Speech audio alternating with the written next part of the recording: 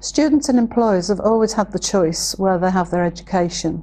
What Swansea University and Coleg Cambria have done is create a hybrid option for learners where they're developing new skills and embedding them as part of the qualification, and really does meet the needs of those employers and learners, and at the same time doesn't have the same financial impact on them.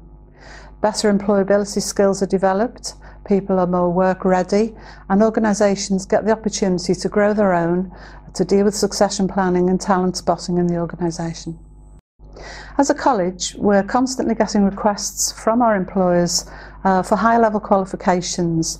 It really is important for us to meet the needs of our employers and learners at the same time, and I feel that the work we're doing with Swansea University is really beneficial in achieving those objectives. The beauty of work-based learning is that the learning and skills are transferred effectively from the academic content into the workplace by various activities such as assignments, portfolio work and other relevant activities.